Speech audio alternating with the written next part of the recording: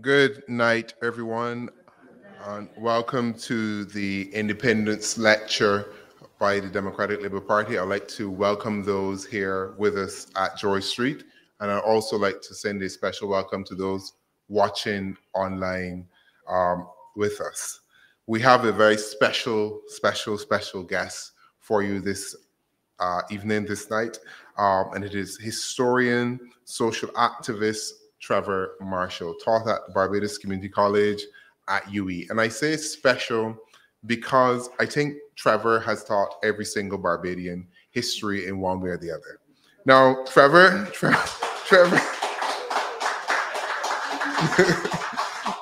Trevor is of the view that he taught me history at community college, and I never did history. But I think we all used to spend so much time in the history room, and anyone who went to community college will tell you that somehow they felt that they were in that history class, even though we never officially were doing history.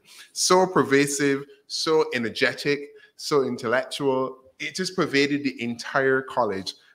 The community college was a very, very special place then. It's still a special place now, but there was something extraordinary about Trevor and his presence to us all in terms of shaping and molding a generation of Barbadian and, dare I say, Caribbean leadership. We have so much to be grateful for this man for. He's given of service to country, he's given of his time, and this evening, we will have a lecture from him on Barrow, the social engineer and revolutionary. I look forward to what will be an interesting, dynamic, and in the only way that Trevor will be able to do, thought-provoking and probably slightly, in fact, I shouldn't say slightly, controversial. Let's go there. I'd like to introduce my friend, my old teacher, the racketeur, that is Trevor Marshall. Thank you.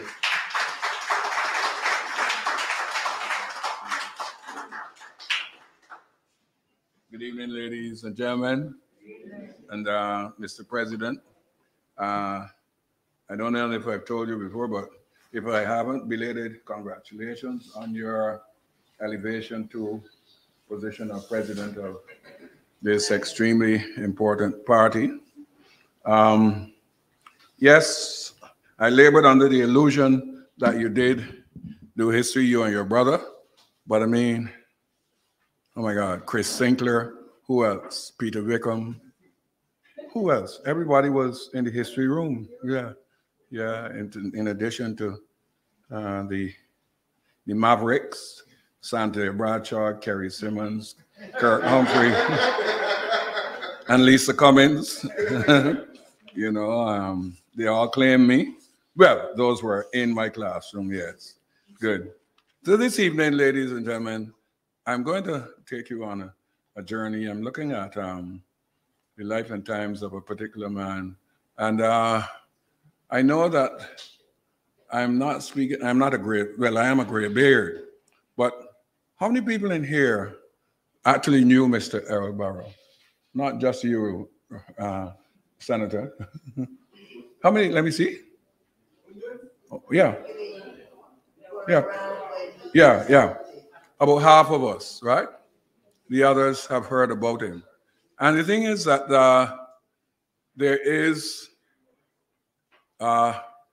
we still have to be very careful about how he is viewed in Barbados.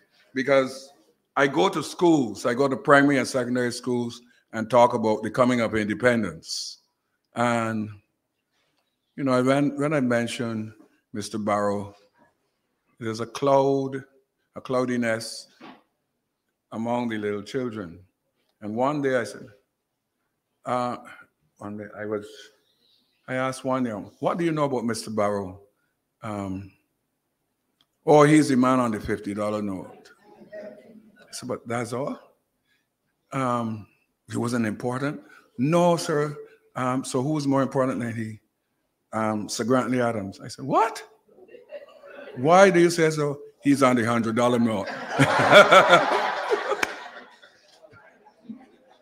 Serious. He's on the $100 note, right? So we have a problem there. Now, for those of you, therefore, who do not know about Mr. Barrow and know about my connection. I come from St. John, deep in the heart of St. John. Did not leave St. John until age 20 when I went on to Mona campus, but I went to St. John's Mixed School and from there to the Lord School. And the president talked about Barrow as a social engineer. I got to know about Mr. Barrow in the election of 1956, and that just shows you how far back I go, right? When Mr. Adams and the Barbados Labour Party were striding around the place, cock a hoop, they were controlling everything. And as a matter of fact, in St. John, my former headmaster, Mr. Luther Thorne, he resigned, he retired from being headmaster and went directly into elective politics, got elected for St. John and became Minister of Education. How many of you remember Luther Thorne? You don't, right? Scarcely, right. And what was important about that election of 56 is that the DLP, the Democratic Labour Party, as happened in 2018, got a wipeout. A wipeout. I think that Mr. Barrow, who had emerged as one of the leaders, he lost his seat in St. George to the Dowdens and Freddie Miller, right, etc. He came third in that election, right? So he was in the political wilderness. And I don't know, but my mother, well, I can't even say she was of a different political persuasion from myself. I was just about 8 years old. And I just heard, she said, I'm glad I don't like, he looked like a bullfrog. That is Arabah she was talking about, right? But, well, she's a different generation from me. Born in 29, was able to vote in 51.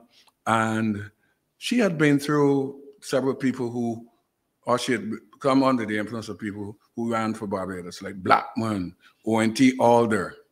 And she saw people, she would have seen Sir Grantley come up there, lending his help and strength to the Barbados Labour Party. So there's no accounting then for her her orientation, if not affiliation. So I got the idea that this man was somebody to be afraid of, somebody who to more or less not gravitate towards. But then I was 8. I was born in 48, so by 56 I was 8 years old. 1958, I left St. John's Mixed School and I passed for the law school. Now Reggie would tell you that in those days passing for the law school or Harrison College was like passing for Yale, Princeton, Harvard, Oxford, and Cambridge. Right, Reggie? Combined. Not only were they the rich people's school, but you had to pay money. $24 a term, and at large it was $28.50. I say that because somehow I got a Vestry scholarship, which took away $16 from the $28.50. So my mother had to pay $12.50, and she a single mother with 4 children, domestic, and don't know how she scraped it together. But one thing I know is that she did not engage in prostitution, right? But, you know, but I went to lodge 58, 59, paying $12.50, 59, 60, paying $12.50, 60, 61. Then came the election of 1961, December 1961. And, pardon me? 4th of December. 4th of December. Could you put your thing on his mouth? Right on. Yes, I bet you don't know what day of the week. Got to. Yeah, Thursday, the 4th of December. And the Democratic Labour Party was swept to power. You remember the tune? Sweep them out of the council, sweep them out. We need a clean and proper government, sweep them out. You got the broom in your hand, VLP, sweep them out. Sweep them out of the council, sweep them out. Now, that's why I tell you, people do not know these things. Right. Uh, all, you, all you know is what all hands on deck. Hail the skipper elect. But you don't know sweep them out of the council. She had a broom. Excelente. Good. So we had a change of government. The DLP became the leader, the government of the day, and the opposition party in parliament. Can anybody guess who constituted the opposition party? President, could you? He's second time I'm asking. Put a button on Reggie's. Not Sir Grantley Adams and the Barbados Labour Party. By then, Sir Grantley was in Trinidad, right? You know who became with the Federation? You know who became the official opposition? The Barbados National Party, the Motley Group. The Motley Group. Fred Goddard. Who else? The number of people, Wilkinson, Greenwich, all those kinds of people, right? And Louis Lynch. And Stanley Dick Seeley. These were the people in a largely white group, which emerged in the 1940s as the Electors Association. And then in the 1950s, they became the Progressive Conservatives.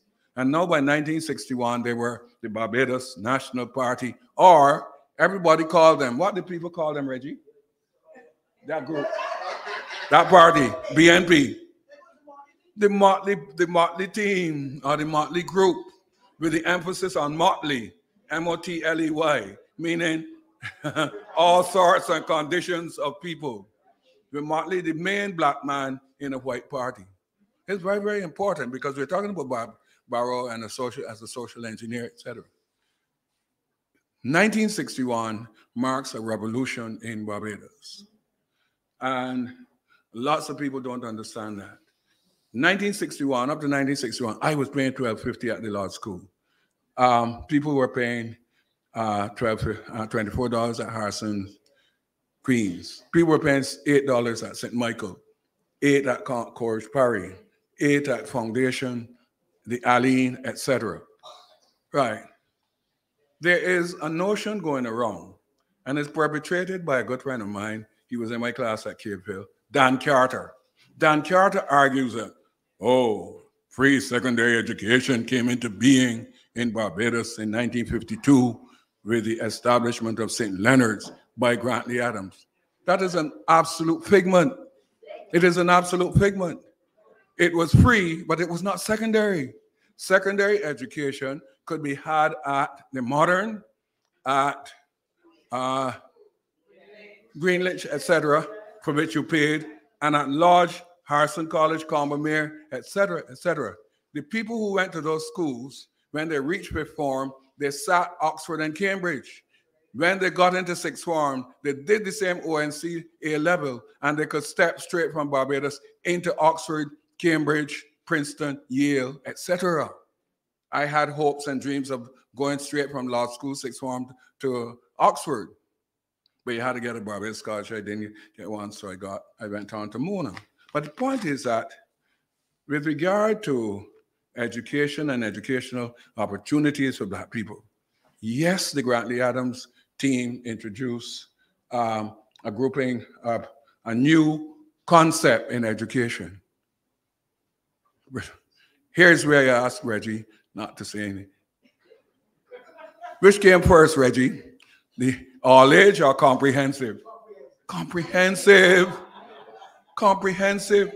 It was not secondary education. You went, look, I have something here about Ellerslie, but I wouldn't stop to read it. Ellerslie came into being as a school, a kind of, what do we call it now?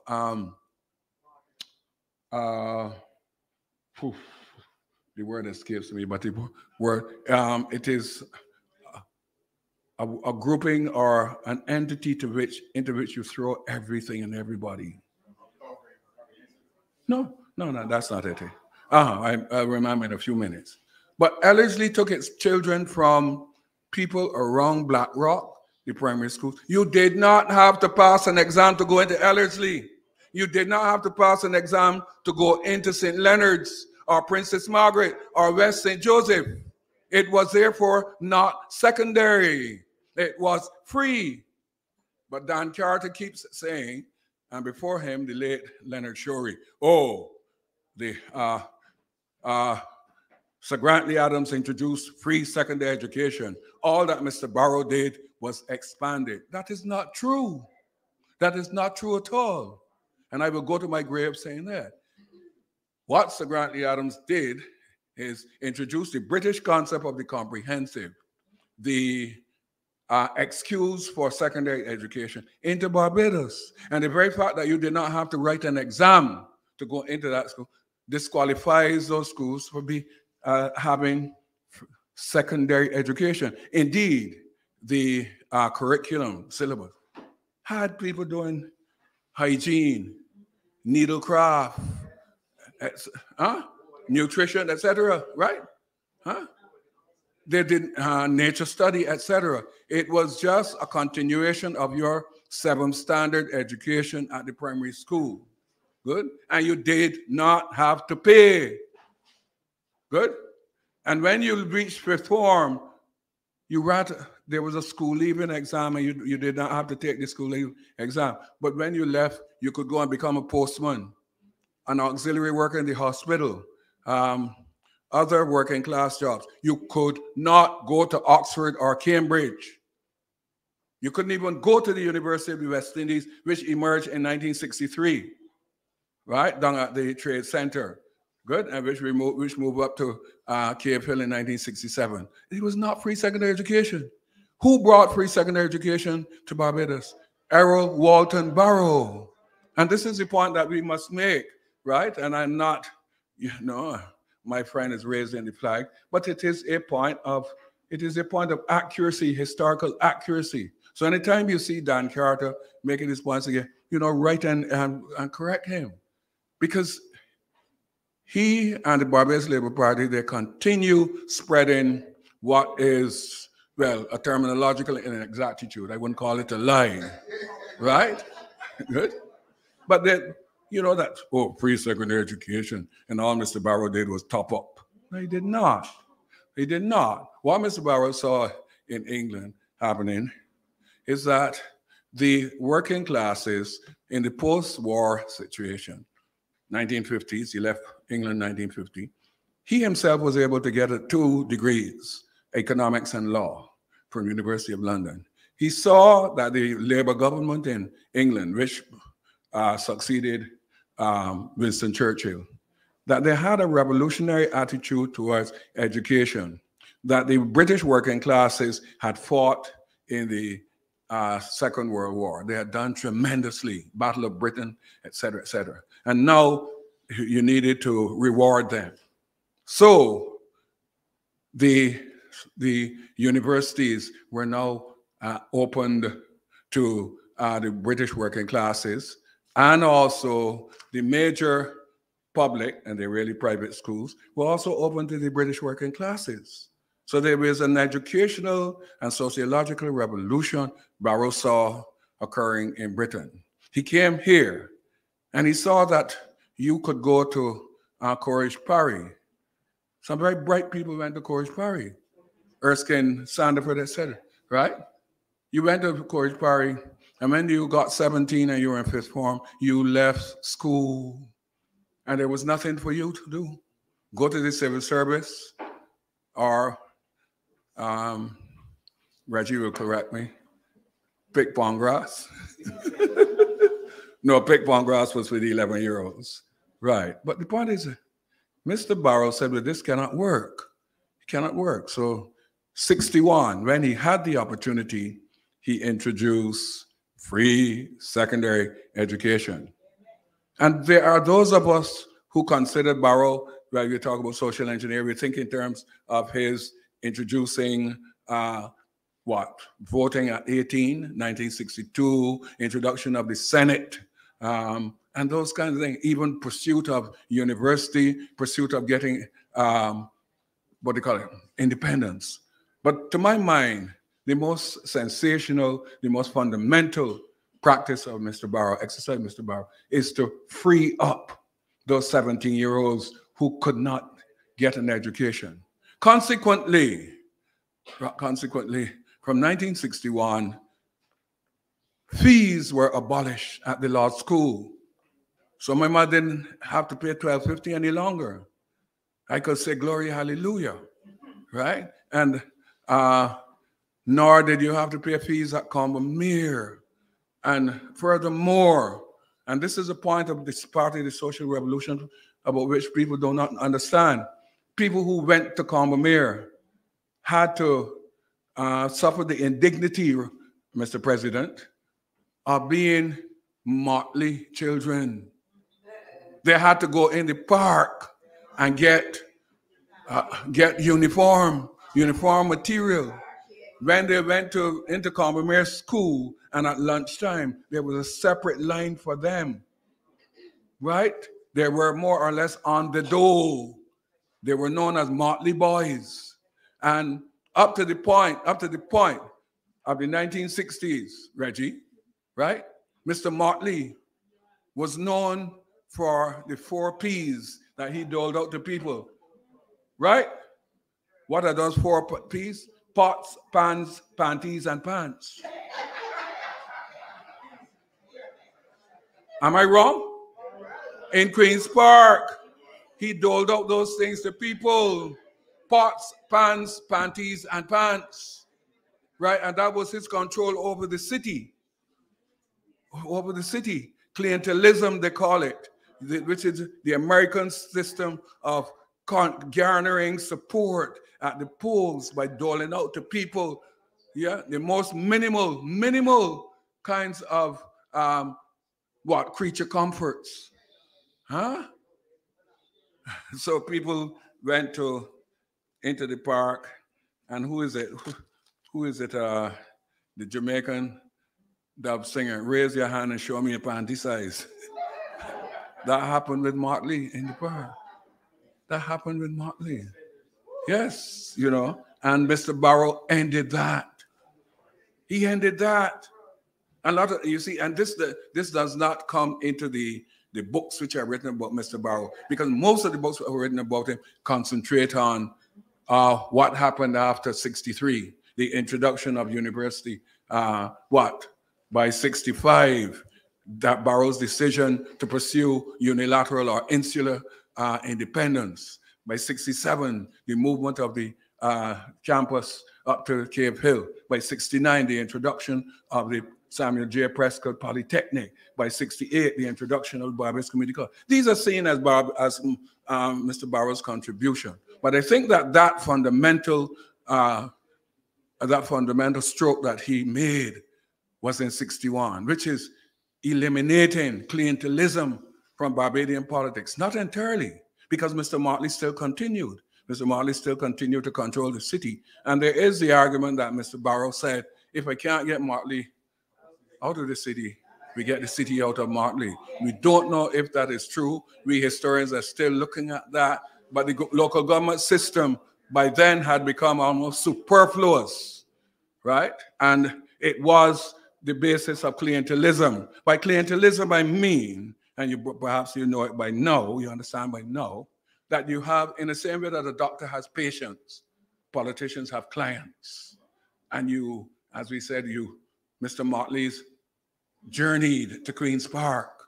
And Peter Wickham's mother was the lady who helped Mr. Motley dispense pots. What else? Pots. No, there were 5. I left out 1. Pots, pots, panties. Yes, pots. Yes, chamber pots. Mr. Motley dispensed chamber pots to the people as well. Yeah. The people of the city, the most abject property people. So Mr. Barrow decided to end that. So 61, therefore, for my mind, identifies him as the social engineer, which Dr. Yearwood more or less considers him. And remember that his notions of emancipating these people from cultural and economic slavery came from his uncle, Charles Duncan O'Neill. All of the policies of the Democratic Labour Party established in 1955 came from the Democratic League of Charles Duncan O'Neill, 1923, 24, 25, right? And if you look back at Duncan O'Neill's policies, and he was not able to introduce them because he got into Parliament in 1932 and served until 36. He did not have time enough to introduce them. But his nephew took those to heart. And his nephew also saw Clement Payne. We are not aware yet of what there was a connection between himself and Clement Payne, but we know that he saw Marcus Garvey. He went into Queen's Park and he saw and heard Marcus Garvey speaking. He was therefore infused with a large amount of socialism, black socialism, and the idea of helping your fellow man without reducing them to the motley level. Right? And this was bolstered by his experience in England, right? So 61, therefore, to my mind, marks the parting of the ways between the old Barbados of privilege. I mean, I could spend the rest of the night telling you about Lord School and the inbred, the basic racism which pervaded there. And I must tell you people that what you have heard about law school surrounds the fact that it had a boarding establishment. It had been a boarding school from the 1820s. And there was a time when the boarding element was about 50%. Please disabuse yourself of the notion that is the boarders, the white boarders, who were the racists. The racist element in the law school came from the Barbadian planter class. The Barbadian planter class, right? I can tell you, the Barbadian planter class. I'm a little boy walking to law school one morning and the rain falling. And if the man from Cottage, young Mr. Clark, who is now with Sagicor, right? His father is bringing up the children to lodge, 3 or 4 boys. And if only the boys are in the car, I can get a ride. The day that girl going to Cottington High School is in that car, the rain could be falling, bucket to drop. I could not get in that car, right? Cottington High School exists 3/4 of a mile from law school. I went to law school from 1958 to 67. I never spoke to a girl from Cottington High School. Why? They were lighter in complexion than anybody else in here. They were your Bajan whites. Good? And I always remember the girl Frances Chandler one day looking at me and said, you boy. And I ignored her until she became an assistant. I said, you me? Yeah, you boy. Yes, you girl. Because that is how they address people at Three Houses Factory, where their father was manager. And she said, you know Paddy Roach? I said, yes, and if I do, you can go and tell him that we out here in the car and we waiting for him. I said, miss, you know something? You can walk through here on your own. Go and tell him. You know, she had me in her mind from then. She had me in her mind from then. And I can tell you that I remember before she died, the plaque, which is on the boardwalk, indicating that Equiano, that the enslaved people landed there. It blew down one day. And I wrote a letter to the newspaper indicating that it had blown down and should be taken out. The woman wrote back and said, look, there Trevor Marshall goes again, drawing attention to himself. If he was felt so badly about it, but why didn't he pick it up himself? But you didn't expect anything better or different from them. But let me repeat the point that these schools were hotbeds of racism. Harrison College, no less, but Harrison College had the leavening aspect of the Barbadian brown skin middle class going to Harrison College but Lodge School was a straight division between planter class whites and some people like David Simmons, Fred Gollop, whose parents were middle class and civil service and civil servants, and myself, working class, not your borders. So disabuse yourself of that notion. I mean, I was in Canada studying, and I met at a campus a fellow called Mahabir from Trinidad, and we hugged one another. And people wanted to know how you could, yeah, we went to the same school. And we therefore had a bond, as brothers, right? So the point has to be made that schooling, right, up to the time of independence, that schooling marked you out in Barbados. And it continued after independence, the racism and the particular control of education by white people in this island. And Mr. Barrow did his utmost to break that. He did his utmost to break that. And please remember, ladies and gentlemen, that girls could only go to Alexandra in the north, right, St. Michael Girls Foundation and Queen's College. And here's something that you must know that Mr. Barrow destroyed. You wrote the exam. Every school had its own exam. It's common entrance, it's entrance exam, not common entrance. I went to law school and I wrote, that's the only place at which I wrote an exam. Some people went to Combermere, Harrison College, blah, blah, blah. You know the particular days on which these people had the exams.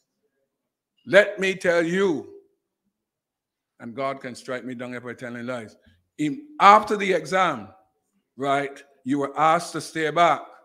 And I always remember that a slim, sandy-haired fella with shorts, glasses, and affable, wearing a smile, came to us and, which of you is Trevor Marshall? Yes, sir. Come with me, please. He went into a room and he said, you're a bright boy. You got some good answers to these questions. I just want to find out a bit more about you. So quite all right, sir. This was the interview which decided if you would go to Queen's, Harrison College, Foundation, or Lodge. The questions, and Reggie don't know this, there's one thing you don't know, right? The questions followed as such. What work does your father do? Now, my father had been drawing canes with a truck, and in 1957 or so, he got a pick in the audiovisual aids as driver operator with the mobile cinema. And I remember somebody telling me, boy, George, boy, you're good grazing. So what, man, no rain can't fall in that money, man, you're a civil servant. So this 10-year-old boy remembered, and when the man asked me, what work does your father do? I said, civil servant, gone clear. The second question was, are your parents married? Now, I belong to the outside woman. In fact, my father had two ladies, impregnated both and married one. My mother. But my stepmother, with whom I had a good relationship, she was kind to me. So, your parents married? I said, yeah, my father and mother. I'm stepmother. Yeah. So I answered, yes. Yeah. Gone further clear. The Americans operate on the basis of 3 strikes and you're out. The killer question was, when you got up this morning and you got ready to come to this exam, where from did you get water to bathe? And ladies and gentlemen, you can answer by using any letter of the alphabet, A, B, C, D, E, F, G, H, I, J, K, L, M, N, O, P, Q, R, T. You had to leave out S. You could not say standpipe, because if you say standpipe, 3 strikes and you are out. Because the schools operated on the basis of what Dr. Yeah, what to call the Bogardas social distance tests. They did not want poor, dispossessed, disadvantaged people in those schools. So you had to be able to support your father had to be able to support yourself. There had to be respectability in terms of the nuclear family, father, mother, and child. And most of all, you had to live in a house in which there was indoor plumbing. Mr. Barrow stopped that. Mr. Barrow stopped that. Remember, good? You could now go to any school. The maid could go to the school at which her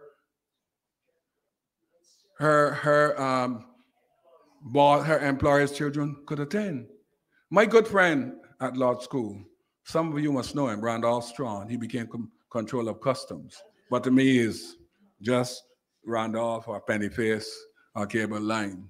We all had nicknames and came from Venture. And the plantation next it was Easy Hall. And apparently, morning he's riding up to Lord School, and the lady at Easy Hall, the white lady, looks through the window and sees him. And his mother was working there. Mrs. Strawn, or Strawn, because he didn't call you, but you're Mrs. or what? Just Strawn. Yes, ma'am. That is your son riding in law school uniform? Yes, ma'am. Well, Miss Strawn, what is Barbados coming to? If all these children go into law school, who are we going to get to cut the canes? As God is my witness, that was said. Good? And remember, I am going to law school. I'm 11, 12, and I'm passing through Colleton and Society of Plantation. And I hear people I hear boys' voices calling for me. And when I look, they're 11 and 12-year-old boys in the cane fields working. Up to the 1960s, we had child labor. Child labor was supposed to be abolished in the 1940s. It was still there in the 1960s. Mr. Barrow eradicated it. He eradicated it. All right? So if I've dwelt a lot on this, let me make the point over and again, but that Mr. Barrow freed an entire generation who could only be freed through education. And remember, thank you very much. Remember while you're applauding, remember parts of that generation? Owen Arthur. Owen Arthur is one of those people coming from St. Peter, going to Cornish Parry, right? And then to Harrison College. And he and others like him were freed by Mr. Barrow, right? So I don't know if you can call it ingratitude or whatever, but political realities dictated that you swing where you can get a seat in Parliament, etc. But the point that I'm making is that Mr. Barrow, the social engineer, liberated an entire generation. Not just boys, good, but girls as well. Girls as well. And we come to the point that in 1962, as a matter of fact, good, he did the unthinkable. The University of the West Indies had been set up in 1948, and one campus, Mona. I must tell you, I'm part of the Mona Mafia. When we get together, we talk only about Mona and the Mona Moon, and that Mona is 600 acres, and you can walk from now to Merritt every morning, and you had your selection of all the young ladies from all across the Caribbean. Yes, and we had an excellent education, and I met Ralph Gonzalez, Trevor Monroe, Michael Manley, Patrick Manning, etc. So I am a proud Monaite. In 1960, who sent me to? Yes, thank you. Yes, my dear. Seacole, Taylor Hall. Right. Huh? You see, Mona has only one hall. That's Taylor. The others are places. Right. The point is that by 1962, Mr. Barrow, a large-scale thinker, saying, you know, sir, and by the time me sometimes I have a Barrow voice, guttural and deep. I can't stand sending these children to Jamaica every year, costing the treasury a lot of money. I think I better set up my own campus here. Y'all have heard about Paul Kings Douglas, Atanti Merle. Who tell he say that? Bustamante, when he heard about it, said, blood seed, me rotted bumbleclot, rasclot. You think that, where? You think we're going to take our money and plow into a campus in Barbados? No, sir. Blood clot. Eric Williams in Trinidad said, hey, Barrow, you know, my grandfather was a Barbadian, but your mama guy and me, what do you think it is? You think I got all money to help one? Huh? My all money to help us have a campus in Trinidad. 1960, just 2 years ago, we established our own campus. You will send your children to Trinidad to do engineering, agriculture, right? We are not putting any of our petrodollars into a campus in Barbados. And Barrow the bullfrog said, I want the money. We are going to spend our own money. We're going to establish our own campus. I bet you all didn't know that. Y'all didn't know that. And this fellow said, okay, pigs will fly. Right? In other words, you can't get it done. By 1963, Mr. Barrow had not only got it done, but he had established these classes started at St. Michael. We're just down the road here. And the science classes were down at, Reggie, World Trade Center, right? At the harbor. And people think that we started at Cape Hill. No, we moved up to Cape Hill in 67. But in 1963, Mr. Barrow achieved the unthinkable. He had a university campus. Now, we must contradistinguish this from what the Grantley Adams people thought. All along, we've been talking about Mr. Barrow, but we've not been looking at him in relation to Grantley Adams. We backtrack to indicate that the Barbados Labour Party in the 1950s did not see the necessity of emancipating children from financial and educational deprivation. They never had the idea of establishing free secondary education.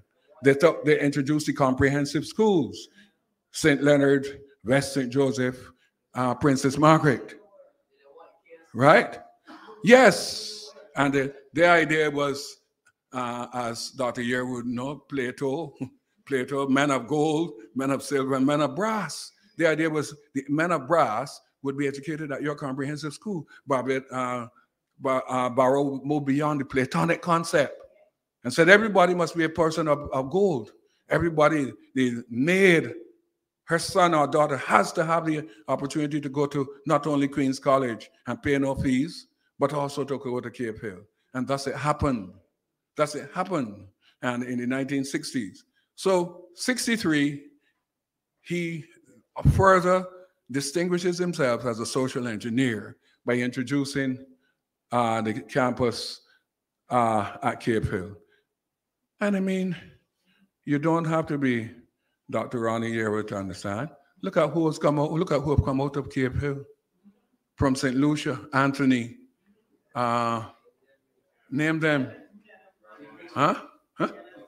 Keith Mitchell, Grenada. Daikon was at Cape Hill with my son. Grenada. Antigua, Vance Emery. Name them.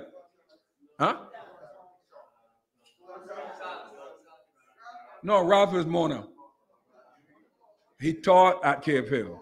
But I mean people who went through Cape Hill as students. Because Gonzi was my guild president at Mona, right? But Cape Hill has more than distinguished itself, has more than established itself as a worthy addition to the campuses of the UWI. There are now 5. Remember, there's one in Nassau, Bahamas for the teaching of tourism and hotel management. And there's the 5 Islands one in Antigua. But it is always said that of the 3 main ones, the most brilliant, the most consistent, the best run is that of Cave Hill, right? And that is, thank you, and that is due to really to the foresight of Mr. Barrow. And do you know how we got that campus? I have the photograph, but I couldn't find it to bring and show you. There's a picture of him and J. Cameron Tudor, Sir James Tudor, standing on what was called, not the Mount, God, what's the name? What's Cave Hill known as?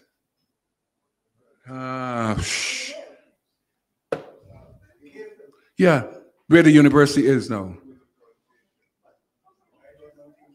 No, it was not just the mount. It was, anyway, we don't know anymore. But it had a lot of dunks trees, and around it, etc. Right? And Mr. Barrow was looking for a campus. And he said, Mona is a sugar plantation. St. Augustine is a sugar plantation. No, we Barbadians, we're an island and we're close to the sea. I want a campus overlooking the sea. So he and Cameron Tudor got in a light airplane and flew over, right? That area, Montgomery, etc., and saw Cave Hill and noted its possibilities. Landed, and went up there and looked around. And the die was cast. This will be the campus. And Cave Hill is now considered as being the most salubrious. That means healthy looking of the campuses. It has, it was 300-400 feet above sea level. It looks down on the Atlantic. And by the way, we're not in the Caribbean Sea. Right? All of around us is Atlantic. But it looks over the West Coast. And that's Mr. Barrow. There were notions that he should have put the campus at Codrington College, my own parish, St. John, all right, with its long association with learning. Good. But he considered that with the vagaries of the bus system, people from the north would have to take 12 miles to Bridgetown and then 12 miles to where Owen to live. So it was better to have it in a central location, that being Cave Hill, just outside Bridgetown. So Mr. Barrow had foresight, and he had, and also he had a kind of bulldog attitude. If you saw Mr. Barrow, the cheeks puffed out. Look at that there. That's a bulldog man there. Reminds you of Marlon Brando as the Godfather. Except that he had a bigger voice than Brando, right? And when he spoke, you listened, unless you were Tom Adams or Lammy Craig.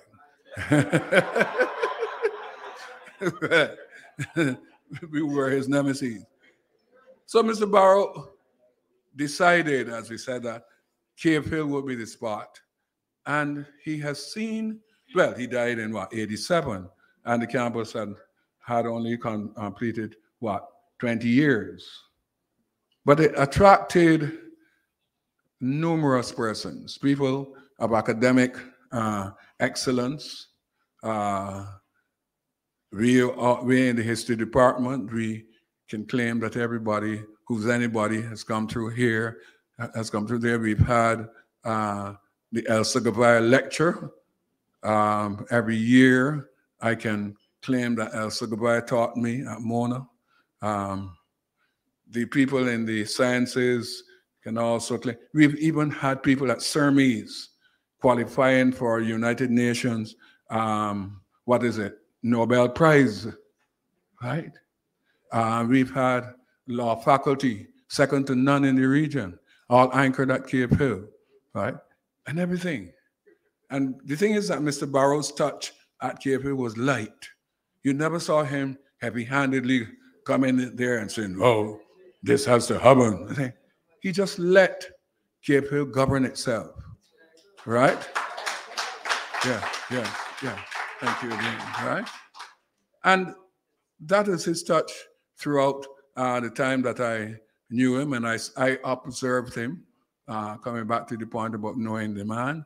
Not only did I see him in St. John in 61, but I saw him again in 66. And remember, in 66, he introduced what? No, early 66. Well, no, even before 66. The Senate. He changed the Legislative Council and made it the Senate. 65. And then he also introduced the concept of 18-year-olds voting. Now, 1950, the Grantley Adams government introduced what we thought was earth-shattering. And they introduced what? Universal adult suffrage, which meant that anybody 21 and over and not being in jail could vote. My mother voted for the first time in 51. I suspect that's why she had an affiliation with the Barbados Labour Party. But by 66, I was 18 and in law school, sixth form. I voted. I voted in the election of 1966. Right? But we want to mention of 1966 brings us to another point that is not often considered when we're thinking of Mr. Barrow. He decided in 1965, that the Federation having come to a sorry end, the Grantley Adams Federation, and that the negotiations with the Little Eight being bogged down over questions of where the capital would be, etc. Mr. Barrow decided, look, the unthinkable, we are going for insular independence. And, I was a performer at law school at the time. I remember Mr. Alexander Hoyas, Fabriciano Alexander Hoyas, our history teacher, call him a madman. Where can we? You survive. How can you survive? But the point is, what point Mr. Hoyas and the other people did not know? 1964, windfall. The returns from sugar were excellent that year. By 1964, tourism, the Hotel Aids Act was now generating quite a lot of interest throughout the region. People were not only going to the traditional haunts of tourists, Haiti, Cuba, Jamaica, Bermuda. They were seeking this Eastern Caribbean paradise called Barbados. And it did not have any competition from St. Lucia, certainly not Trinidad, nor Tobago, right? So the portents were good. Barbados could go ahead. And the point is that by that time, Malta is not much bigger than Barbados, and other territories were going independent and remaining within the Commonwealth. South Africa had taken itself away from the Commonwealth, right? But it has shown that you could strike out on your own and not be beholden to the British Queen as it was then. So Mr. Barrow once again shocked the leaders of the region and shocked the leaders in Barbados by indicating in 1965 that he was going to pursue the concept of, as I call it, insular independence. Barbados would go to independence on its own. Who tell he said that? Right? I think that the records of Hansard, which is the official documentation of Parliament, are replete with the vituperation. That means scornful criticism, which he encountered, right? By then, Mr. Adams had recovered his situation as leader of the opposition party, right? He was gearing up for the election due in 1966, and he attacked Mr. Barrow viciously, violently, and considerably, right? And when 66 came, Guyana proceeded to independence. So the way was now clear for Barbados. But and I'm talking from memory, because I'm in law school, sixth form, and Fab Hoyas is spending time not teaching history, but trying to Dr. Yearwood, would you please? Thank you, Senator. Canvassing, trying to recruit people for the Barbados Labour Party. He had succeeded with Nigel Barrow, David Simmons, Winston Pop Walker, Fred Gollop. Who else? And he tried now with Trevor Snuffy Marshall. He did not realize that Trevor Snuffy Marshall had been given a lease of life by Mr. Barrow in 1961 with the removal of those $12.50. How could I vote for anybody else? But anyhow, Mr. Hoyas did us a boon by telling us the whole political and constitutional history of Barbados. So we learned that, good, in the classroom. I must tell you that when the exam came in 67, he was in a panic when Mayor came and he said, we haven't done much work, have we? But Snuffy, everybody called me Snuffy. You wrote all the essays. Yes, sir. All right, give me them. He went home and put them on a guest set and I typed them out and circulated to everybody, right? The entire class passed with 2 people getting A's, myself and George Hunt's son. So Hoyas retained his reputation as being a fantastic teacher. Right. So on a more serious thing, by 66, the noise over independence had spread throughout Barbados. Not only was Sir Grantley Adams adamantly against it, but also Motley, right? And they were, you have to look through Hansard and you have to hear what happened. There were, as a matter of fact, up and down the island, especially when they went to England and Lancaster House and the British Secretary of State said, Mr. Barrow, it seems as though you are not garnering the support of the leaders of the opposition for your concept of independence. So, So he said, so what you have to do is go back to Barbados and hold an election. Mr. Barrow had thought of holding election after independence. But the British people decided and insisted that he hold the election before independence. Because, there was strong opposition to independence on the part of the Barbados Labour Party and the Barbados National Party. I attended a number of meetings, political meetings at that time, and I remember that in Spikestown, the leader of the Barbados Labour Party said, if you elect Dipper Barrow and give him the control of this government and we become independent, rivers of blood will flow in Barbados. The Indians, the Syrians, the whites will not be safe in Barbados. Don't elect Dipper Barrow. Right? That was said. That was said, ladies and gentlemen. Not only that, right? The leader of the Barbados Labour Party and the leader of the Barbados National Party boycotted independence. I bet you all don't know that. You know why I know that? You know why I know that? Huh? On the night of the 29th of November, I, as a law school cadet, and part of the independence ceremony, I was, about 2 lengths of this room from the flag. And there were a long time that you could look around and see. I saw and I counted 43 white people, most of whom were dignitaries from overseas. What's his name? My great friend, Richard Hood, said I telling lies. How could I be part of the program and I could see white people? Thank you. I also saw no Barbados Labour Party persons there. I saw no BNP persons there.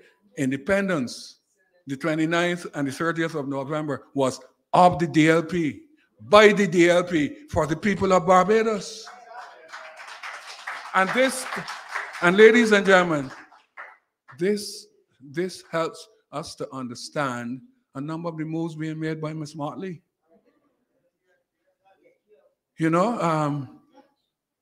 elimination of Independence Square as a focus, right? The removal of the independence ceremony from the Garrison to Kensington, right? The twinning of Republic Day and Independence, Barbados National Day. All of these are transparent exercises to remove the legacy of Barrow. That is obvious. That's obvious, right? But let me get back to the point about the 1966. The British government said, Mr. Barrow, you will have to go back to Barbados and hold an election. Mr. Barrow came back end of September and announced that we would have an election. Got you ready, Reggie. Was it the 3rd of November? 3rd of November. She correct? No, she can't be correct. 3rd of November. I voted. That's my sister-in-law. She.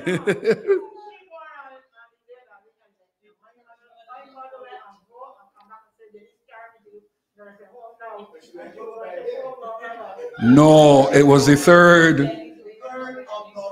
of November. Right, we'll check. Thank you. But it's good to have these interventions. So, you know, it was a rush. And Mr. Barrow, I think, and Mr. Hoyas, when we got back to school, the Democratic Labour Party won 14 of the seats, the Barbados Labour Party 10. Motley was eliminated. And we said, Mr. Hoyas, we were gloating. What happened now? He said, oh, we won a moral victory. I said, sir, how come? Oh, we got more votes than the DLP. You know why, Reggie? They breached down and said, Michael, which are now 10 constituencies, were just 2. Right. So you had most votes in St. Michael and Bridgetown. But that is what Mr. Hoyas loved, right? We won a moral victory. However, Mr. Barrow won 14 seats and proceeded to independence. And that was helter-skelter, pell-mell. We had 24 days to get ready for independence. We had to learn this song poem, independent, in what? In plenty and in pack, and kind of need. We had to learn this tune, which was two minutes long. And I remember Mr. Hoyas got into the classroom and lambasted the national anthem, right? And all of the Barbados Labour Party people lambasted everything to do with independence. And there are people who up to today have nothing to do with independence because of that animosity generated at that time and supported by their party, right? But Mr. Barrow ignored it. He went ahead. And I always say that we were accustomed at that time to a number of anthems. And, you know, and the people who had the anthems in Barbados were the sugar workers. And you know what the anthem was? Cut the sugar cane till it bun me hand. Sugar cane growing on my native land. Cut the sugar. All right. And the fishermen had their anthem. Pull them horsemen, pull them horsemen, pull them. Pull. Right. And the bread sellers had their anthem. Miss Matty does make some big, big bread, got in soda to kill you. Although, you know, the time's so hard, she won't keep out candle. All those people, those are people to whom the Democratic Labour Party appealed, and they were there on that night of independence. Right? And, you know, as I said, we're a country of national anthems. Remember the anthem was, God save our gracious Queen, our noble Queen. You know, God save the Queen. Send her victorious, happy and glorious, long to reign over us. God save the Queen. When you're watching World Cup today, you see the British singing it, the English singing, right? And that was, so we had so many anthems. In fact, I was telling some people today, even we, the little children, had an anthem. John Belly Mama, Dick Dick Asab, John Belly. Art. So 1966 was a year of anthems. But we did not know we could not sing the national anthem until that night. And let me tell you something, and a lot of you people don't know it, but I was there on that night, as I said, as a cadet. Huh? You were there. Right, thank you. And I was close as a cadet. Not only was I one of the people, we did George Bell, Matt Fingal, and a number of us, we did some baton swinging with lights, and we were dressed in white. And as I said, we were about 50 meters from the flagpole. And the next morning, when we moved from the garrison, I was lead drummer of the Combined Cadet Band, which suggested I was the best drummer. The Combermere, Harrison College, and Lodge. There's evidence to show that. Yes, because when Randolph Strong said, drummers, band and drummers ready, click, click, click, by the center, quick, march.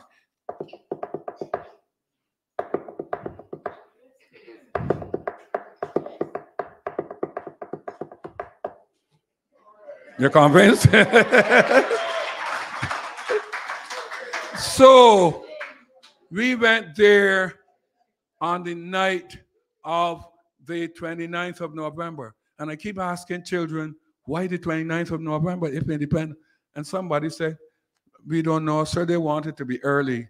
I said, why? But sir, independence was the 30th. I said, what time at the 30th? Midday. He said, no. Up to today, I was lecturing at Erdiston, and I tell them that the independence program began at 10 o'clock on the night. Reggie wasn't even there.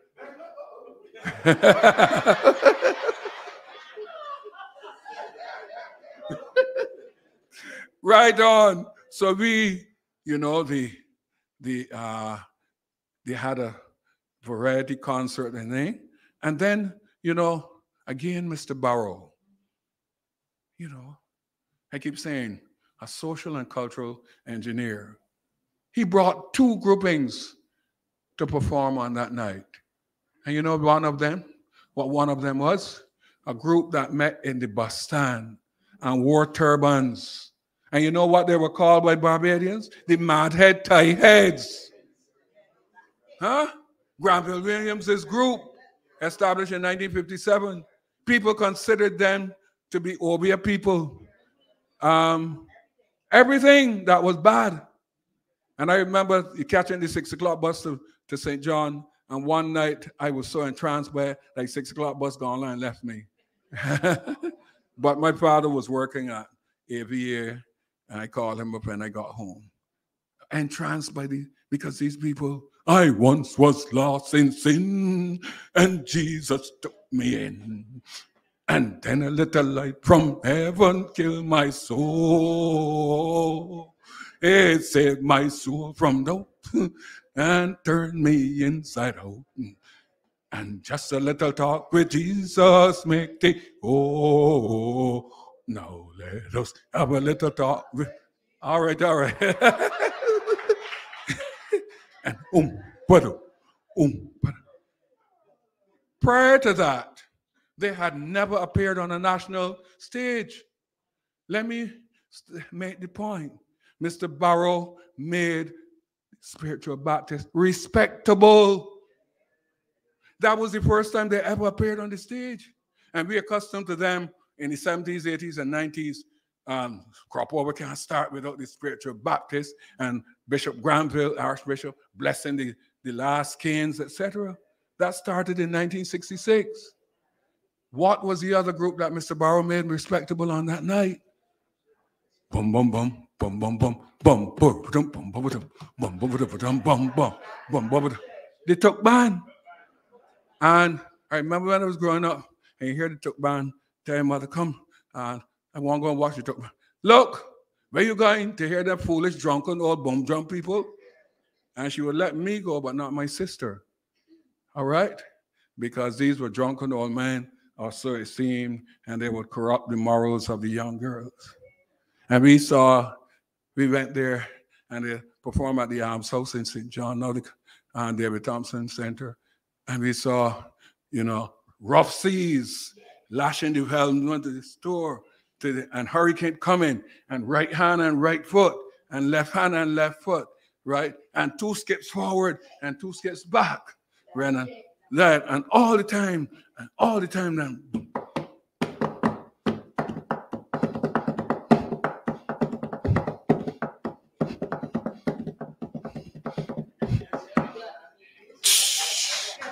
You think it easy? You think it easy? You think it easy? What? When I say I'm a drummer, I ain't making it fun. Right? They performed on that night. And ladies and gentlemen, the reaction of the people was if Lil Rick and Machel Montano had combined and were of that vintage and were performing. I never see people get on like that.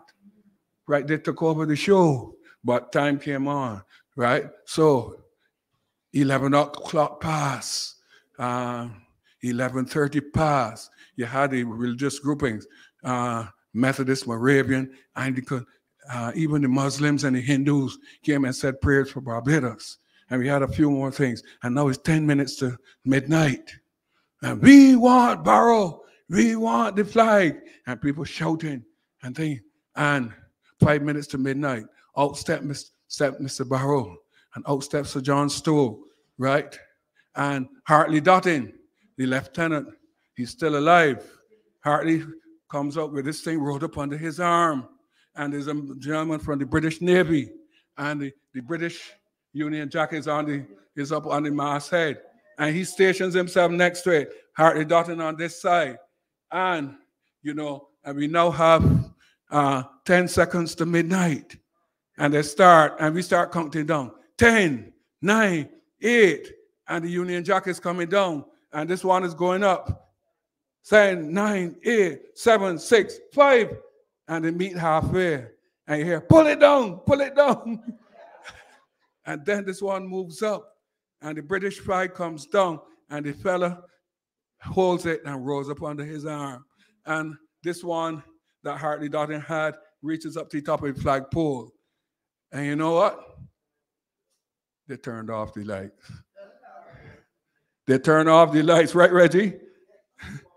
For about 5 seconds. And then they turn off. Then they turn on the lights again. And Peter Ram sums it up well. Blue, yellow, and black. Put it up. Blue, yellow, and black. Put it up. Man, people scream. People scream as though they were liberated from slavery.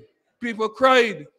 As an 18-year-old, I felt some tickling in my eyes as well. I stood at attention, right? And the cane cutter laughed and cried. The fisherman laughed and cried. Miss Mattie, everybody laughed and cried.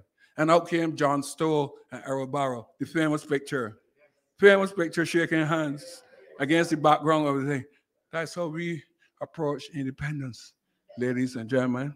And then the police band started up. You didn't have to have no introduction. Brah, brah, brah, brah, brah, brah. And everybody rose to attention. And we sang in plenty and in time of thee, as though it meant something. Meant something.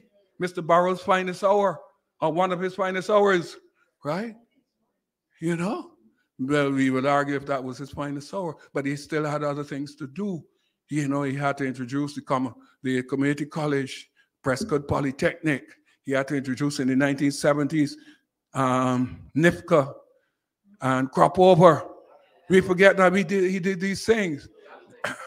National Insurance Scheme, right? All these things. So when you say it is his finest hour, we beg perhaps to differ, right? But it was certainly a moment that will long last in the memory of us persons. I remember the Barbados Labour Party was conspicuous by its absence. Mr. Motley's National Party was also glaringly absent. Good? And, nowadays very few people raise this point, because that is still an area, not necessarily an area of darkness, but an area of cloudiness. And I'm sure that for a number of you here, my recitation of what happened on that night is the first time you're hearing it. Because people hear that, oh, we went, Mr. Barrow decide on independence. And some people may say he went up to England, some do not. Some people say, oh, and on the 30th of November, we got independence. But they did not know the struggle Mr. Barrow went through, right? Mr. Barrow had to fight against the white Barbadians. The white Barbadians who decided that they would change their passports. Huh? They would take out British passports and they would go back to Britain, to Canada, Australia, and New Zealand because they could not stand the idea of being ruled by King Kong. They call him King Kong, big, black, and ugly. They call him all kinds of things. Huh? You know, and worse was to come.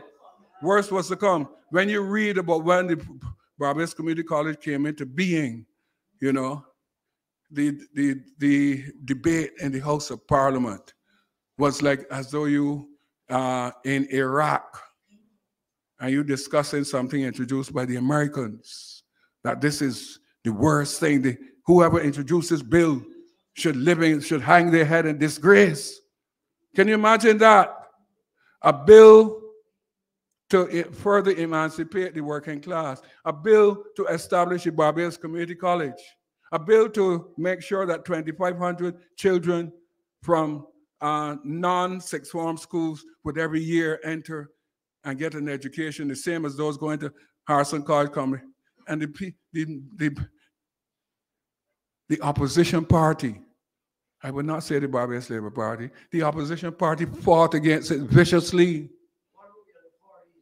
Well, that's for independence. But I move beyond that for a moment. I'm just looking at the introduction of community college and Prescott Polytechnic, how they were viciously attacked. I mean, it is incredible. You have to go and look at the documentation that people, you would not believe that people could attack, you know, and say that the person who introduced this bill should hang his head in shame, right? This is disgraceful, and that it is totalitarianism. Huh? It is controlled by government. But those things were said.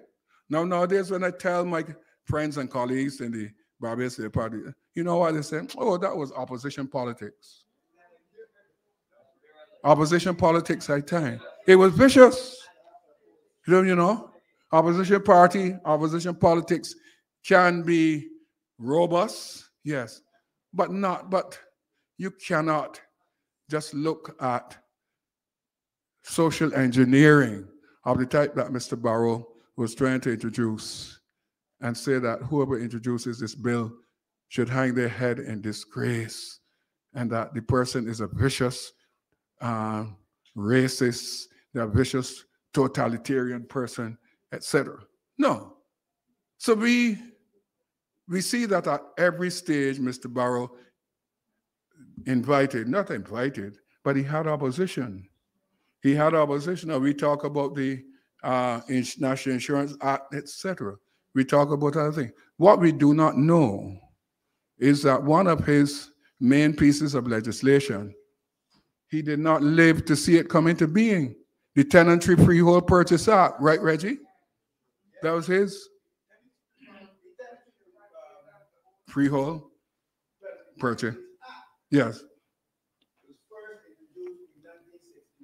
Precisely. Mm-hmm.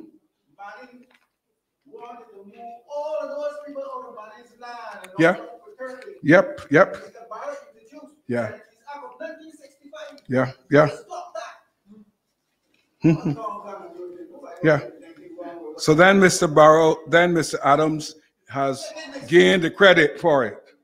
1981. But yeah, because he was there, the government had changed. Precisely. But I've said enough to tell you that the legislation in terms of making Barbados a totally different society, that it all has to do with Mr. Barrow. I don't think that, well, I've seen my good friend Ralph Jemmett write a book called Three Statesmen, the two Adamses and Mr. Barrow. I deliberately did not read it before coming here because Ralph and I usually differ of these things, on these things. But I must read it. But I don't know how he could write about the three of them in the same breath because they were diametrically opposed in their ideas. And then Mr. Barrow, I knew Tom Adams. Reggie Hunt can tell you that Tom Adams was one of the most vicious politicians we've ever had in Barbados. Mr. Barrow was never vicious. You know, he was robust. He was a doughty opponent, right? He would take you to the wire. But naked viciousness, I saw in Tom in 76 and 81, right? You know, so I really couldn't put the two of them together. As for Sir Grantley Adams, friends of mine have suggested that he should never have been a national hero and that he sold out Barbados to the whites, etc. As a historian, I have to be balanced. And I have to say that, well, when Clement Payne left Barbados, we didn't have a leader, and Adams was thrust into the position of leader, and therefore the legislation which came into being in the 40s, holidays with pay, pensions, etc., is attributed to him, although the British had decided this is what has to happen. So it didn't come straight from the genius of Adams. It was more or less dictated to him, right? But also, I think the main thing that Mr. Adams I can attribute to him is the creation of the Deepwater Harbor and the Hotel Aids Act of 56. Both were his projects, all right? But he was a stick in the mud. He was a conservative. Where education was concerned, he did not see the idea of emancipating the mass of the people. He had been to Harrison College, Barbados scholar. His son had been to Harrison College, Barbados scholar. His wife taught at Queen's College, and he saw the society as continuing with this. Only a particular level class of people should obtain that education. And he really went to his grave thinking that Mr. Barrow had done a violent wrong to the society to establish free education for everybody. And he raised the point about where you're going to get the money from. He also objected to University of the West Indies. So I have problems with Mr. Sir Grantley Adams as a national hero. Now, so we come now to trying to summarize Mr. Barrow because I'm sure that I've kept you over an hour. Right. And there must be time for questions. How do we look at, as the president said, Barrow, the social engineer, etc. And I hope I think I've just skimmed the top of what we're saying because I had a vantage point being a St. John person and seeing Mr. Barrow visit us so often. I had a vantage point from which to view him, both as a person and as a politician. And as a person, I thought he was extremely generous and likable, affable. He never, Reggie helped me with this, he never, what do you say? Held grudges. Malice. He did not. No, he didn't bear malice. He did not bear malice. I mean, and he still was friendly with members of the other party, although I don't think he was a great admirer of Sir Grantley Adams.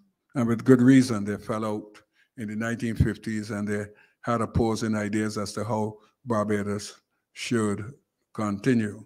I've not mentioned Sir Frank Walcott, but his story is twinned with that of Barrow. Barrow could not have achieved a number of things in Barbados without the stated and obvious support and assistance of Sir Frank as labor union leader, right? And I think two men with large egos, and it is a wonder how they coexisted. Because if Frank had wanted, Frank could have been leader of a party and fought to become Prime Minister of Barbados. But he anchored himself in the Barbados Workers Union and gave Mr. Barrow constructive support. And he was not afraid to criticize Mr. Barrow when the time came. Right. So there is still a lot to look at in terms of Mr. Barrow. I saw him interact with the poor, the needy, the disprivileged, etc. I saw him visit homes, the meanest homes, and as you know, he was a man who liked it belly. So he was always, whenever he went to these places, he always sought to alleviate his hunger at people's houses. And he did a number of things for St. John. People say that he did not establish the the infrastructure. He didn't build have a lot of buildings, and he did a minor urban center in Gall Hill, library, community center, health center, etc. People say he didn't do much more than that, but he gave St. John people opportunities for work, opportunities to work on the farm labor program in Canada and elsewhere, opportunities for work in the public service and in the construction, etc. He supported the Carl Williams in his early days. A lot of that is not known. And Barrow was a giant of a man. I don't think that people understand that. So when you see little children say that he's less than Adams because Adams is on the $100 bill and he's on the 50, it does not tell you the measure of the man, right? And I think that we are still waiting for a definitive book to be written about him. Gene Holder has written about him. Somebody has done his speeches. But I think that perhaps a younger scholar than myself, somewhere like that, should undertake to look at Mr. Barrow in his totality from, let's see, 1951, 1950 when he came back to Barbados until 87 when he died. That is a good 37 years, right? And he himself left nothing for us to grab hold of. He left a cookbook. A cookbook. He didn't leave anything but his speeches. Good. And as you know, when he died, he wanted his ashes to be scattered throughout the Caribbean. He did not want any titles, statue, anything like that. And I think that is an incredible man because he was unlike any other politician I knew. He was a godfather, not like Marlon Brando. He didn't kill anybody or order anybody to be killed, but he went out of his way to help people. And people like myself and Owen Arthur are indebted to him because paying $12.50 a term at a school and then have to find books, uniform, et cetera, right? And you play for the school, you gotta find your own cricket boots and whites. You gotta find your own football. I played football for large cricket, ran track. All these expenses. And just that $12.50 a term killed you. There are many people who sometimes couldn't go to school. And when you went to school, you had to subsist on bakes. The boys that come from here, they have it now, a bread and two. But that was poor people's lunch. And they've made it an icon, you know, a bread and two. You can eat a bread and two at large, people will laugh at you. You had to have ham cutter, cheese cutter, salami, and those kinds of things. So you had to eat big, right? Mr. Barrow made made life for us far better.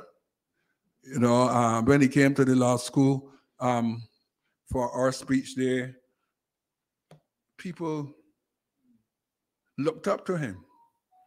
And, you know, we, the black boys, you know, we needed to have someone to whom people looked up. And, you know, it's no wonder that in the 60s and the 70s, people said, keep Dipper Skipper.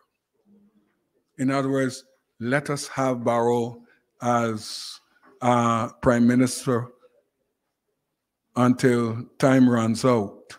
Unfortunately for him, the constitutional debate of 1974 was a nail in his coffin. Was not understood then. The Barbados Labour Party objected to the idea of cabinet control of judges, etc. And you know, when they got into power in 76, they didn't change it. They did not change it. They've never changed it. Huh? Not a single amendment, but opposition politics, you know. So ladies and gentlemen, if I've done anything tonight, is I've sketched for you what, to my mind, and this is a personal position, and it is bolstered by my years as a social historian, by affiliation with political scientists, dabbling in, I did what? Intro to politics, I did political philosophy, history of political and international politics in my history degree at Mona. And I think I've been around active politicians enough to be able to hold my own in a debate about politics. And Barrow still towers above all others as a magnificent politician and a social engineer. Thank you very much.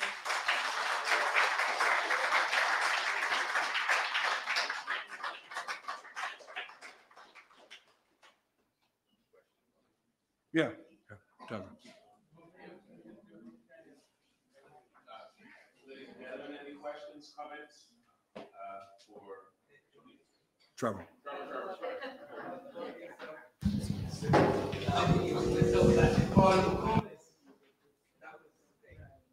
Start again, sir.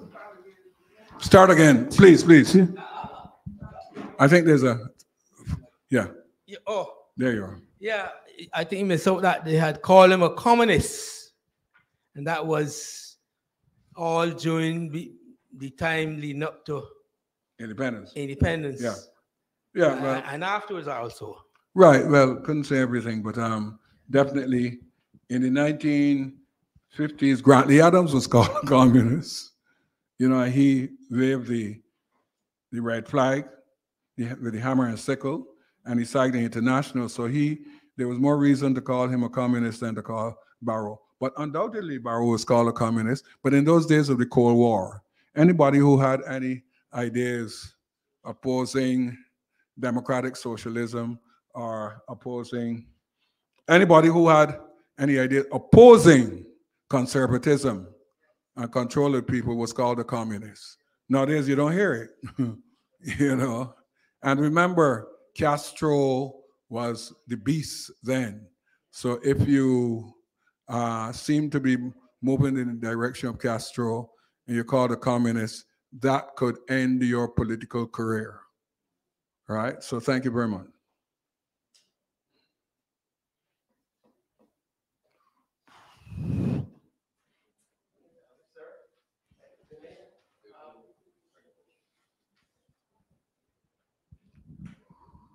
Good night, sir. Could you expound more on the birthing of CARICOM, which we know that the late Walton Barrow was instrumental in bringing the region and others like Eric Gary and other esteemed gentlemen that you have spoken about. Could you expound a little bit more of that? And could you also tell me, because I can't remember if Mr. the late Morris Bishop of Renee was he any part in playing or had anything to do with the late Earl Walton Barrow. Yeah. Thank you. Thank you very much. And once again, let me apologize. I wanted tonight to locate Errol Barrow in the Barbados firmament, right? Because as I said, if I had gone in that direction, I would have been going over material and ground that most people older than yourself know. And I didn't want to do that. I did not want to come in here and waste time by talking. You know, he called Gary a bandit. You know, he had trouble with the little 8. He had, and you know, he was a leader of the attempt to form a rump federation. Good. And one of his major contributions to Caribbean unity is, of course, CARIFTA, the Free Trade Association between Antigua, Barbuda, Guyana, and Barbados, which mushroomed and metamorphosed into CARICOM and what's the other one? The CSM, right? So, but that's another lecture for another time, you see. And you notice that Mr. Barrow took positions opposite to those of Eric Williams and Bustamante and Manley, and he became a leader in thought in the Eastern Caribbean. In the same way that Miss Motley is now regarded as a leader in thought of the free world, right? Well, not exactly the same way, but as a person speaking for disadvantaged groups, right? Mr. Barrow seemed to be the person who held the podium and who spoke for other such persons. With regard to the Eastern Caribbean people, you asked about Morris Bishop. Bishop and the New Jewel movement emerged in 1979, the 13th of March. You remember they launched the revolution against Eric Gary. By then, Mr. Barrow was out of power. But he knew of these young Turks, the Morris Bishop and Bernard Cord, etc. Now, I must say, I've seen a whole heap of people in this. I saw Morris Bishop at Cave Hill. Everybody came to Cave Hill. I saw Bernard Cord in Trinidad at St. Augustine, right? Reggie, I have this one on you. I saw Tubal Uriah Buzz Butler. Can you imagine that? Right. And imagine Butler is a person from the 1930s. Of course, I saw Eric Williams, Norman Manley, Bustamante, Sangster, everybody who was Burnham, everybody who was anybody. Mr. Barrow's time, 76, and when he came back in 86, 87, Morris Bishop had been executed, and the Americans had moved in and had removed the PRG from power, right? But he did offer support, critical support to Morris Bishop, and he suggested, like everybody else, that Morris Bishop should hold elections. And this is what historians have against Morris Bishop, that he did not hold elections and therefore legitimize what his revolution. Said power comes out of the barrel of a gun, which is ridiculous in those days, right? But Mr. Barrow,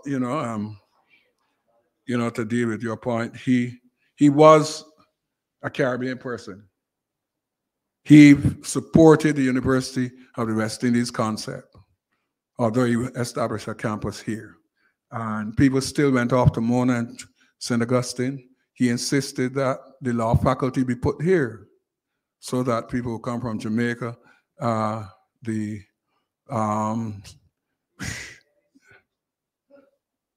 Bahamas, Trinidad, Guyana, and come and study here, and that the regional concept and university would survive. Unfortunately, those of us who are university regionalists, we have seen the decline of that concept that all of we is one. Mona has now become the University of Jamaica, St. Augustine, University of Trinidad. We were the one which was still regional, but Antigua has its own, etc. So, and there's the University of Guyana. But Mr. Barrow fought for regionalism in university. He fought for free trade. Don't forget also, Mr. Barrow and Mr. Burnham introduced Carrie Festa. Carrie Festa in 1972 came in Mr. Barrow's time. I journeyed to Guyana to attend Carrie Festa. I went everywhere, you know. I even went to Haiti to see a voodoo ceremony back in 1991. You know, I've been a traveling man, right? And you know, and these are things which I know about Mr. Barrow, but I did not want, as I said, to recite what, you know, Nurse Drakes, you know, would tell me. Well, we know about that altogether, you know. I had to say things tonight that Nurse Drakes did not know. Right? Yeah, yeah. Jeffers, sorry, ma'am.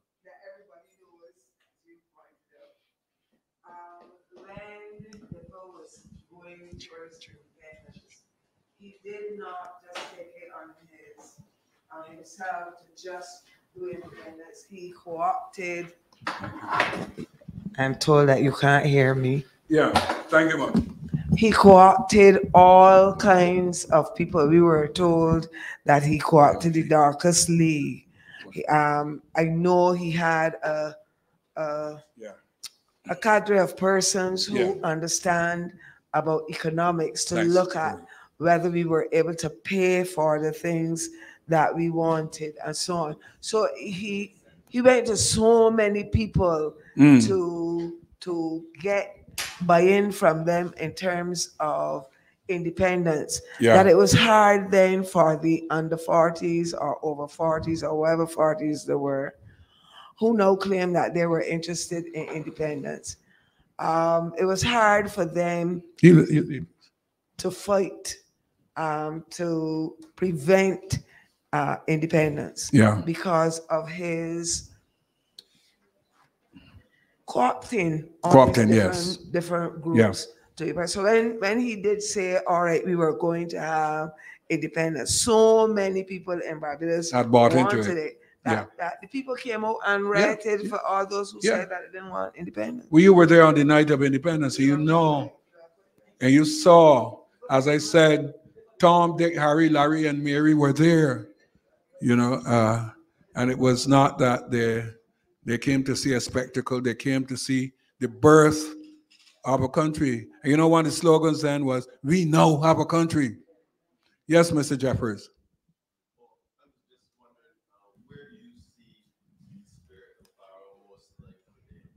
Spirit of Barrow, repeat the question. Yes, please. where do you see the spirit of Barrow most alive today? In any whichever regard it feels most relevant to you.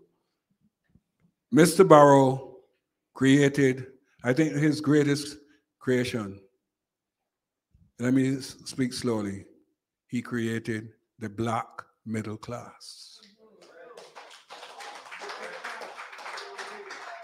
Mr. Barrow sent the children of maids and poor people to Harrison College, etc., free. He sent the children to Cave Hill free. By the 1970s, when you get Oxnards and Wanstead, right, and other heights, parks, terraces, and gardens emerging, it is the people who had benefited from his social engineering who were now qualifying for loans to get houses in these areas. He created the black middle class in Barbados. This is not known. This is not, I don't not know, but it is not appreciated. You can talk about CARICOM, CARIFTA, you can talk about everything else, right? But the ON authors, etc., benefited from Mr. Barrow's largesse. You know, people got education. They got first, second, and third degrees at Cave Hill. All that they had to do is get on a bus and go to Cave Hill. They didn't have to travel, 1,200 miles to Jamaica or 240 miles to Guyana, to Trinidad, sorry. And to my mind, that is his largest legacy, that he created a black middle class in Barbados. And you look around, right? Whether they were supporters of the Barbados Labour Party or else, right? Even the President Prime Minister, he also helped her by Nurse Drake, so you don't let me know. Right. The present Prime Minister benefited from Mr. Barrow's generosity and perceptiveness. We will say no more. Right? So, there are people, there world leaders. You can think of Lyndon B. Johnson in USA with the Great Society concept. You can think of Franklin D. Roosevelt with the idea of Social Security, giving people pensions, and the New Deal, making work for people. Great people, great ideas. Lee Kuan Yew, making Singapore an island just twice as big as Barbados, right? Making it an economic hub of the Far East. Good. Who else can you think of? Who? Mr. Barrow? Oh, world leaders, yes. But and you come to the Caribbean, and you're hard put to find anybody, any leader who ranks alongside Barrow. Burnham tried in Guyana, the cooperative republic concept, but that was vitiated by his own racism, by squeezing Chetty Jagan and Indians out. And now, you saw the wind, you got the whirlwind. And the Indians will control Guyana until God comes for his kingdom. Right? And that's one of the problems that Mr. Burnham created for himself. In addition to killing Walter Rodney, my history professor, who could have, welded the two races together. And Mr. Barrow did not engage in any of these vicious activities. He allowed the minorities in Barbados to know, the Indians, the whites, the Jews, you can live and work and prosper in Barbados. That is not known. He could have, in 1966, said, all who don't like it, leave. Williams said that. And Michael Manley in the 70s said, all you who don't like my socialist policies, there are 9 flights to Miami every day. Take one. Mr. Barrow did not engage in that divisive and hate-filled kind of exposition of ideas. He made people in Barbados feel comfortable. Right? It bears repeating that, this Bulldog, King Kong fellows that people hated before 1966. By 76, right, although he, contributed his downfall, they were comfortable with him. They were comfortable with it, and we have seen since then the evolution of the Barrow idea. And Ms. Motley is a beneficiary of that. The stability of Barbados came because of Mr. Barrow, right? You cannot think of anything that Mr. Barrow, that throughout the Caribbean we were known for stability, social, economic, political stability, and we were known for the excellence of our education facilities and the products. Both of those are products of Mr. Barrow's imagination and his work. Yes, Trevor.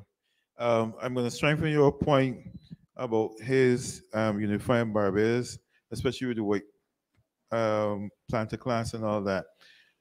He actually appointed Peter Lorre, the first white Minister of Tourism in Barbados.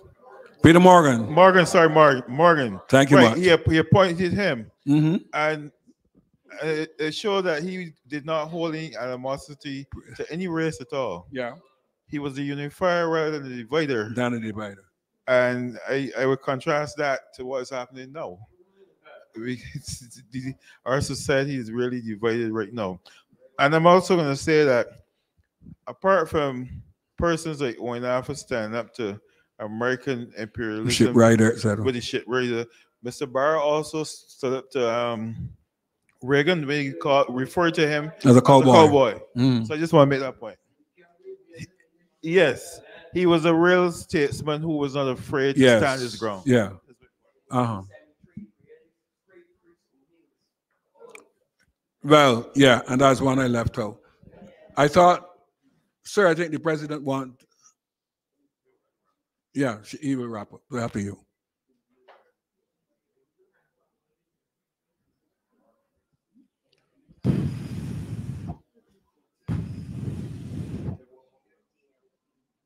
You wanted to make a point, sir? Uh-huh.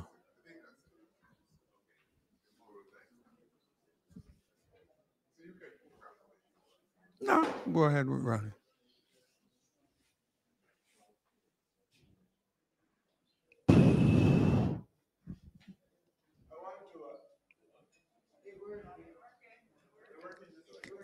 Can you identify yourself?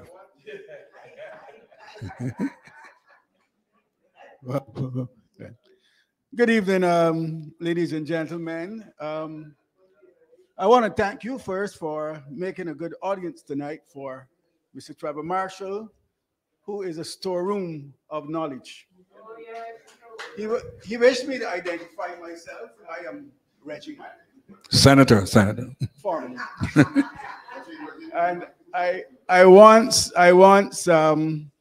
served with Mr. Barrow, not in government, but here at this Democrat Labour Party headquarters as his research assistant. Yes. I just wanted to say one or two things in respect of what Trevor has said. First of all, there was a preparatory committee within the Ministry of Education that was responsible for interviewing persons like how you did. That was broken up and thrown out when Mr. Barrow and the Democratic Labour Party came into office in 1961. I want to repeat that. There was a committee within the Ministry of Education that used to interview, similarly, interestingly enough, history repeats itself, about the same IADB committee that were interviewing our children. Well, I don't have any at that stage yet. My children have gone before that, or beyond that. So you see, history repeats itself because that was true. And that was broken up. When I said so in the Senate, when I was there, the dean said, I didn't know that. I said, well, there's some things you know, and there's some things you don't know. So in 1969, when the establishment of the community college came on stream, there was a by-election in the city. Remember that Mr. Lynch had died? Yes. And the teachers canvassed left, right, and center against the Democratic Labour Party because they were introducing the community college. So there are a number of things. Of course, Trevor mentioned the Tenantries Act. And I want to repeat this because a lot of people don't know what has taken place in Barbados. In 1965, Dr. Manning, who would own all of that land that ran from Eagle Hall right down to Strathclyde or Paterkin land. You know the law, his name is Manning's land. He wanted all of those people to move off of that land. Where the hell you would have put them? Mr. Barrow said no. And that is when the Tenantries Act of 1965 was introduced. And of course, when the Democratic Labour Party went for independence, the Mannings went to Australia. They were doctors. Well, one was Dr. Allen and one Dr. Manning, the other was Dr. Blades. They used to practice their boss Vigo. Right? So I just wanted to fill in some of those areas that Trevor had mentioned. But I think you had a long night. I'm not going to say much more. Independence. Let me tell you some independence. I lived through independence. It was the most divided time in Barbados in my lifetime. And you just mentioned what is happening now. It has gone full swing. I'm going to say this. It might be controversial. The Barbados Labour Party is not good for Barbados. They're not good for Barbados. I watched the division. I lived through it. I was 17 years old. I could not have voted in that 1966 election. Trevor beat me by a year because you were born in 48. I was born in 49. I could not have voted. But I did as much running up and down and canvassing with my aunt and my father and I couldn't land a vote. But I lived through it. And I saw the division in Barbados during that 1966 period touches me deeply, deeply. And I wish to say, Barrow, I spent a little time with him. I'm glad that I did, because he's not a man that bear malice. He's not a man that bear malice. He will tell you the hardest thing now and then tell you, come and drink one of these gin and tonics. That kind of person. And there's some other things I'm not going to say that he said to me, even though he died, because I don't believe in that. Saying things because people have died. But a lot of things he said to me. He said a lot of things to Peanuts Morrison as well. Peanuts Morrison was an insignificant looking person, but Mr. Barr trusted him. And Barr was a man that didn't used to look down on people. He was about uplifting people. And I'm glad that I had that opportunity to spend some time with him and to listen to some of the things he said. And I'm going to remain associated with this party. I've been for 55 years until I die. Until I die. When I retired, I started to write my book.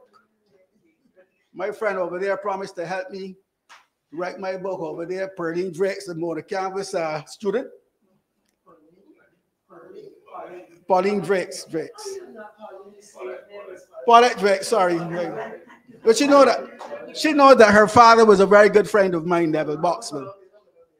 However, I want to thank you, Trevor, for giving us this lecture again. I thought it was really a lot of food for thought. And you always seem to find the extra whenever you come to give a lecture here. And when you were selected again, once again, to come and give this Barrow a lecture, I thought it was worthwhile. And Trevor, I want to thank you on behalf of the Democratic Labour Party and the committee for once again bringing that knowledge. Because a lot of our people in Barbados do not know from whence we came. And if you don't know where you came from, you certainly wouldn't know where you're going. And I also, before I sit down, I want to take the opportunity to thank the president of this party, Dr. Ronnie Yearwood, for joining the ranks of this organization. I'm not going to say you've seen the light. I think you've seen it a long time before. And I want to also give some credit here to our General Secretary, Mr. Steve Black. And his team, his band of soldiers. Ladies and gentlemen, I wish to thank you for your presence tonight and for listening to Mr. Trevor Yearwood, Trevor Marshall. And I feel like independence does something to me. It gives me a spirit. It gives me a spirit because I've been there, I've done that. And thank you very much for coming out tonight. God bless you all.